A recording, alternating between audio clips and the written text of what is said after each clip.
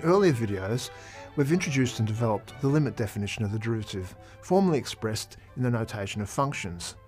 So that if f is a function, then the derivative of f of x with respect to x is denoted by f dash of x, with a dash as a superscript. In today's video, we introduce and apply a very commonly used notation for the derivative called dy dx that looks like a fraction and is known as Leibniz notation. In fact, dy dx is still, formally speaking, a limit, but the idea of thinking of the derivative as a fraction and deliberately using notation as a fraction goes back to the pioneering work of Gottfried Leibniz, one of the founders, in parallel to Isaac Newton, of calculus in the 17th century, and after whom this notation is named. Leibniz thought in terms of very powerful underlying heuristics. He considered the derivative to be a fraction involving infinitesimals, which are idealized, infinitely small numbers that interact using an arithmetic that extends that of the real number system. His notation was so carefully chosen that it has survived intact for hundreds of years. It's interesting that Leibniz's number system wasn't placed on a formal, rigorous footing until the 1960s, which is not so long ago. If you want to read more about this fascinating topic, you can look up terms on the internet such as non-standard analysis or the hyperreal number system. We begin by revisiting a familiar diagram intended to represent a general curve y equals f of x and a point of interest with coordinates x, f of x, and a tangent line to the curve at that point, and a nearby point with coordinates x plus h, f of x plus h. We connect the 2 points with a straight line segment called a secant.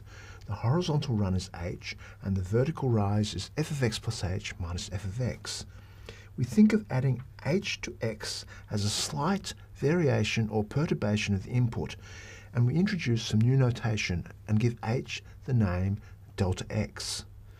Delta being the Greek capital letter corresponding to the Latin d, and think of delta for difference. So delta x equal to h is the difference in the x-coordinate, and we may simply say difference in x or change in x. As we perturb the x-coordinate, this induces a perturbation in the y-coordinate, and the change in effect in the vertical direction, f of x plus h minus f of x, we may now rename delta y, and simply say difference in y or change in y. The slope of the secant that we recognised before as f of x plus h minus f of x over h now becomes, using this notation, delta y over delta x, the change in y over the change in x. The slope of the tangent line, that we recognised as the limiting slope of the secant, can now be expressed using this new notation as the limit as delta x goes to 0 of delta y divided by delta x. We can now rewrite the limit definition of the derivative of y equals f of x, equivalently as the limit as delta x goes to 0 of delta y divided by delta x. And this has a very beautiful notational abbreviation, dy over dx, just spoken dy dx, and called Leibniz notation, in honour of Gottfried Leibniz. Informally, in the limit, you can think of the Greek delta x turning into the Latin lowercase dx, and the Greek delta y turning into the Latin lowercase dy. Leibniz thought of dx and dy as idealized mathematical objects, representing some kind of infinitely small numbers that had their own arithmetic that paralleled the arithmetic of the real numbers. In modern terminology, dx and dy are called differentials. They become very useful heuristic devices, both in applications and also later in the final module when we manipulate integrals. Let's revisit some earlier examples, but interpreted or expressed using Leibniz notation. First, if y equals k is a constant function, then the graph is a horizontal line with no change in the y value, giving slope 0 everywhere. So dy dx is 0. Next, if y equals mx plus k is a linear function, where m is the slope and k is the y-intercept, then y changes m units uniformly for each unit that x changes. So dy dx is the constant m. We've noted previously that the derivative is additive, which means that the derivative of a sum is the sum of the derivatives. For example, if y is a quadratic function in x, say ax squared plus bx plus c, where a, b and c are constants, then dy dx is the sum of the derivatives of each of the pieces, which can be expressed in this way. So the derivative of ax squared, regarded as the rule for the function that takes x to ax squared, can be rewritten as d dx of ax squared, which is 2ax. The derivative of bx can be written as d dx of bx, which is b, and the derivative of the constant function c can be rewritten as d dx of c, which is 0. And the entire derivative simplifies to 2ax plus b. We mention in general that the derivative of x to the n is n x to the n minus 1 for any fixed exponent n. We carefully proved that the derivative of e to the x is e to the x, reproducing itself exactly under differentiation. Notice that the variable x is the exponent. It's a common error by students to confuse the exponential rule for differentiation with the previous rule and guess that the answer for the derivative of e to the x should be the result of bringing the exponent x down to the front and then creating a new exponent by subtracting 1, which is completely wrong and off track. This is a subtle error and the result of confusing the contrasting roles of the variable x used in building power functions, where x is a base, and exponential functions, where x is an exponent. We sketched a proof that the derivative of sin x is cos x and mentioned that the derivative of cos x is minus sin x. Good notation can be amazingly transformative. You might recall we developed the quadratic formula, really from scratch, and though the derivation at the time took quite a few lines and some tricks, it was relatively painless using algebraic notation. Imagine as a medieval mathematician, without our notation, trying to express everything in mixtures of words and hybrids of symbols, and trying to avoid any heresies associated with using negative numbers. Leibniz notation, dy dx, is truly a miracle of inventiveness, so simple yet so powerful. It places emphasis on the roles of the variables x and y, where the differential associated with x appears in the denominator as some kind of fraction and the differential dy in the numerator.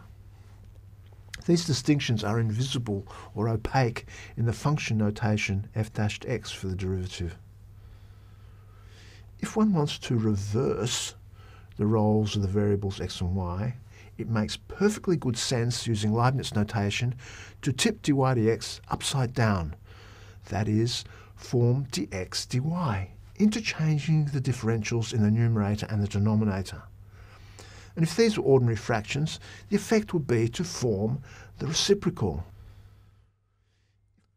This equation, dx dy equals the reciprocal of dy dx, is an irresistible deduction from the notation and intuition of Leibniz, and turns out to be a theorem about derivatives of inverse functions. Interchanging the roles of x and y, of input and output, has the effect of inverting the original function. So this formula tells us how to differentiate the inverse function. It becomes a non-trivial and useful theorem about derivatives. Why is it useful? Let's use this idea to find the derivative of the natural logarithm function, knowing that it's the inverse of the natural exponential function. Start off with y equals e to the x, for which we already know the derivative, which is e to the x. We want information about the inverse function, so tip the derivative upside down, which both reverses the roles of x and y and also reciprocates the derivative dy dx of the original exponential function. But this is just 1 over e to the x, which is 1 over y. But y is e to the x, so undoing this gives x equals the natural logarithm of y. So saying that dx dy equals 1 over y is the same as saying d dy of log of y is 1 over y. We now revert back to using x as the symbol for the input. And we get that the derivative of log of x with respect to x is the reciprocal of x. Amazing, such a simple and elegant answer. The formula makes sense visually. Here are the familiar natural logarithm and exponential functions on the same diagram, and we get from one to the other by reflecting in the line y equals x. Euler's number e was chosen so that the slope of the tangent to the curve y equals e to the x of the y-intercept is 1. So this tangent is parallel to the line y equals x. When you do the reflected tangent line, now touching the curve y equals log x at the x-intercept, retains the same slope. Both of these tangent lines have slope 1. Of course, 1 is 1 over 1, so this matches the formula for the derivative of log of x. You can visualize the tangent to the curve at x equals 2, and if your diagram is accurate, you will see that it has a slope of a half, also matching the formula for the derivative. We can do the same thing for x equals 3 and get a slope of a third, and anywhere on the x-axis you'll find the slope of the tangent to the curve is the reciprocal of x.